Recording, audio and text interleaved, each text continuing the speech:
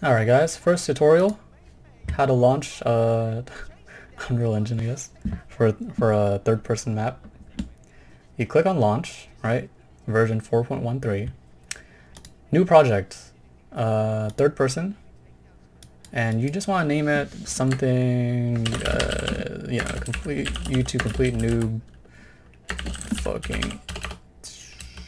So there's a 20 character limit. YouTube complete noob tut is gonna be my video, or my my project name. Right? Pretty self-explanatory so far. As soon as you open it up, there should be a map ready for you to just play around in. And you can go around the map by holding right click. You can move your mouse around. And the cool thing is, you can move with WASD. Look at that. So this is a really cool way to navigate your map. So spend a little bit doing this just so you can see. And then we're going to get started with actually making a map.